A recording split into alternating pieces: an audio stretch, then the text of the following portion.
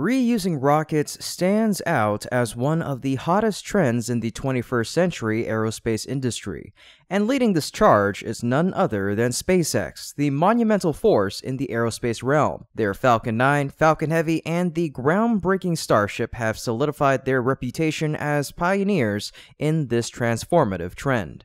This model of reusability is becoming a beacon for every organization's developmental path. Even ESA, known for its traditional approach in aerospace, is striving to etch its mark by embracing this strategy. Their ongoing development of a reusable multirole space capsule, Susie, geared to partner with the Ariane 6 rocket, aims to birth what they term Europe Starship. This ambitious project is poised to liberate ESA from dependency on other nations for space missions and position them as competitors to SpaceX and Starship. But just how is the European Starship progressing? Could it truly rival SpaceX's Starship? Join us today on an episode of Great SpaceX where we'll delve into these captivating developments. The European Space Agency, or ESA, has long been entrenched in the aerospace industry, boasting advanced technology through collaboration among several prominent European countries. Yet their achievements, while remarkable, have not matched their technological prowess. ESA's accomplishments pale in comparison to aerospace giants like the US, Russia, or China. Despite possessing independent rockets, they heavily rely on other organizations for space missions.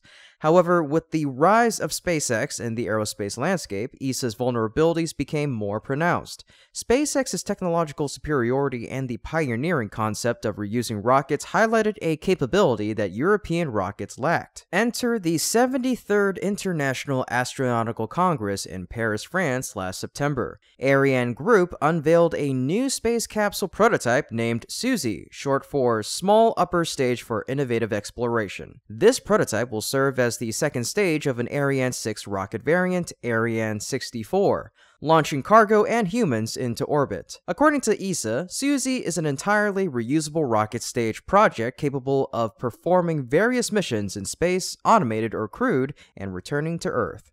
This move reflects ESA's recognition of the need to innovate and adapt in the face of SpaceX's monumental success with reusable technology through Falcon 9, Falcon Heavy, and the envisioned Starship. Stay tuned as ESA ventures into new realms to reclaim its position in the competitive aerospace arena. Since its debut at IAC 2022, updates on Susie have been scarce. However, recent insights suggest that Ariane Group has been discreetly conducting tests on this innovative capsule.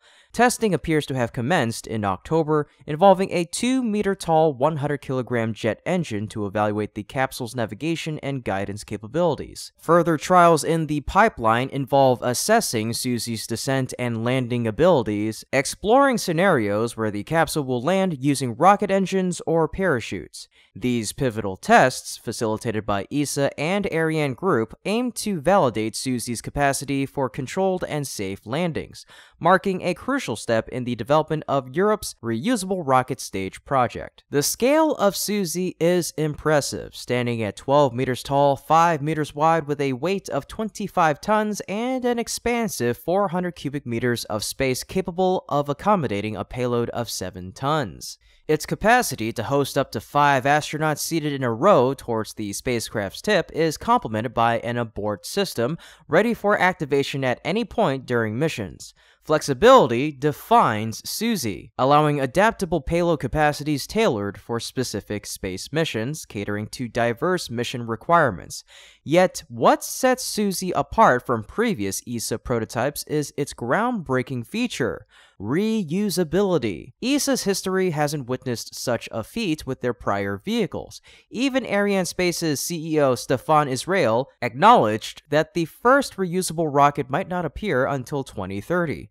Susie emerges as ESA's pioneering step toward this ambitious goal. Anticipated to partner with Ariane 6, Susie signals a significant leap towards Europe's self-reliance in launching payloads and astronauts into space, an accomplishment unattained sustained despite possessing Ariane 5 previously. The concept of reusability not only embodies a leap in technological progress, but also positions ESA as a potential contender in the realm of space exploration, with an eye on SpaceX and their revolutionary Starship. Despite the promising prospects, ESA and Ariane Group grapple with a multitude of challenges on their path to spacefaring autonomy. Susie, in its nascent stages, is a far cry from SpaceX's accomplished Starship. The spacecraft is yet to amass any laurels to rival Starship's extensive achievements. Presently confined to initial tests, Susie's full operational readiness seems distant, likely postponed until around 2028. By then, Starship might have logged groundbreaking accomplishments, moon landings with NASA, or even Martian ventures. This temporal gap between their operational phases could inhibit Susie from ever matching Starship's triumphs, no matter its eventual launch. Meanwhile, Susie's partner, Ariane 6, treads a sluggish developmental path. Conceptualized in 2010 to supersede Ariane 5, its envisioned succession was hindered when Ariane 5 retired in July. This glaring delay highlights ESA's current predicament, the inability to autonomously execute space payload launches. This revelation signals a challenging reality for ESA at this juncture, a reliance on external resources for their space missions. Indeed, the perpetual delays haunting this rocket have led to a series of setbacks. Originally slated for its inaugural orbital flight in 2020 after an extensive developmental phase, the launch remained an elusive goal. Each approaching deadline witnessed the rescheduling antics of ESA and Ariane Group. The time initially set for 2020 saw multiple extensions, stretching the launch schedule to 2023. Yet even that was not the final verdict. August of the following year witnessed another postponement, deferring the flight to 2024. With the completion of the long-duration static fire test only in November, ESA faces a slew of pending tests to ready itself for the maiden flight. Ariane 6 was conceived to rival SpaceX's Falcon rockets, a lofty ambition now appearing increasingly implausible given the unassailable dominance of the Falcon series. Falcon 9 is on the cusp of the monumental 300 launch milestone, consistently smashing annual launch records, a feat Ariane 6 may not achieve even before its retirement. Similarly, Falcon Heavy has consistently displayed unwavering reliability in its critical missions.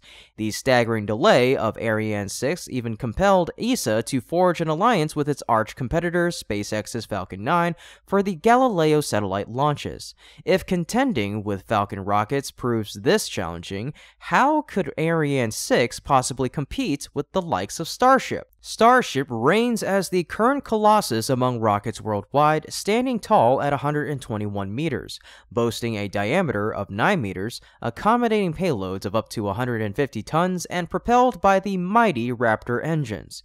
It unequivocally eclipses the combined might of Ariane 6 and Susie across every metric. The demonstration of its power has been palpable in the integrated test flights conducted this year. Progressing at its current pace, Starship is poised to breach the boundaries of orbit.